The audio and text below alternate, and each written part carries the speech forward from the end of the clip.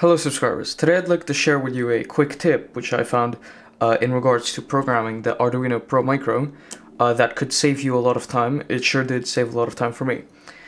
So as you know, this is the programming cable for the Arduino Pro Micro because it does not have a USB port on the board, and what usually you're expected to do is have this connector, these 6 pins soldered onto the Arduino as such, or the other way around. And so what you normally do is place these pins into the programming ports pins and just program it that way.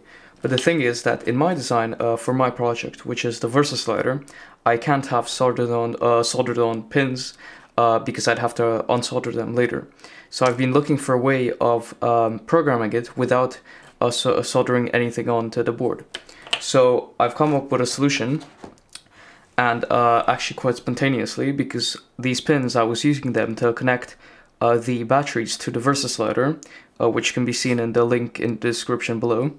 But anyway, the spring-loaded pins I found fit perfectly into the programming ports, into the programming connectors as such.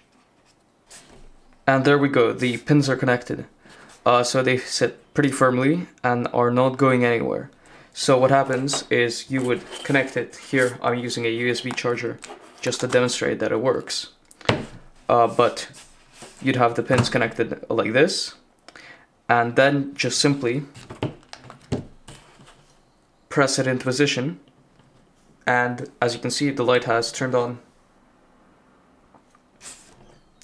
And they are pretty firm as well. You can move the Arduino without it disconnecting. And of course the program is just simply hold it in place for 20 seconds while the code is uploading. And so this kind of tip solves you the problem of having to solder these on and makes your life a lot easier, hopefully.